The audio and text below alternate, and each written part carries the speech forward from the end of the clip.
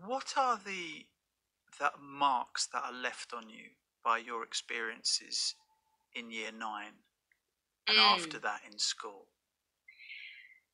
So much more than what I thought.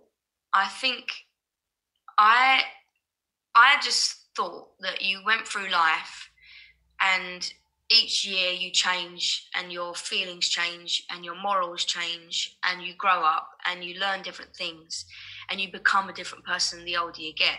But really, you are the same person, and the things that affected you in school and when you were young are who you are.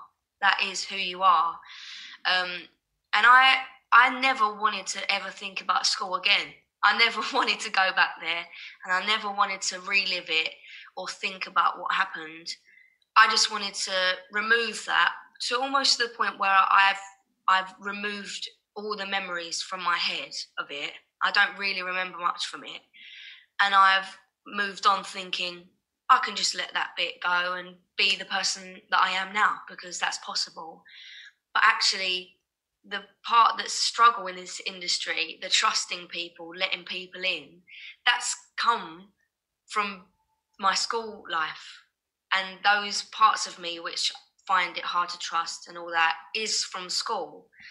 So I think what I've learned is what I wanted to do was go back to school and relive school and create new memories of it and have the best time ever and forget that anything bad ever happened.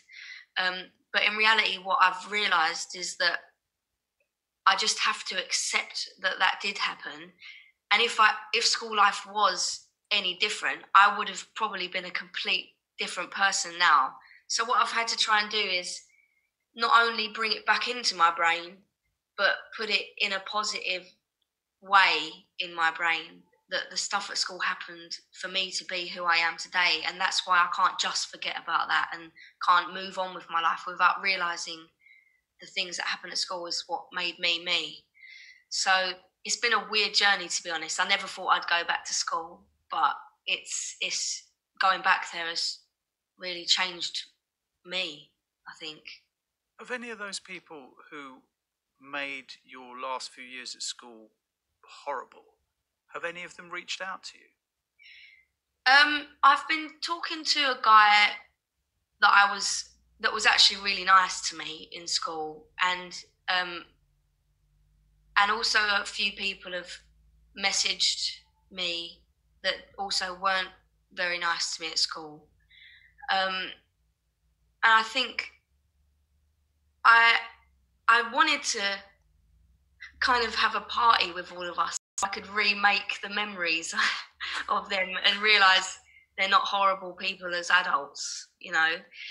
But also, I was really anxious about this documentary because one, I'd never really told my parents No. why I felt like I'd had a bad time. And two, do the people at school who made me have quite a rubbish time, do they realise that they did that? Because I'm worried that they're going to watch it and be like, we, I didn't do that to her. She's making it up. And I was a bit anxious about that. So this is why I spoke to that guy who I was just saying about it. And he was saying, no, I do remember you having a tough time, but you also had really good times. And he's brought to my attention all the things that were amazing. But I'd also just removed that from my memory as well. So I've been slowly getting back these little snippets of moments that were actually a beautiful thing as well. So it's been good to talk to him.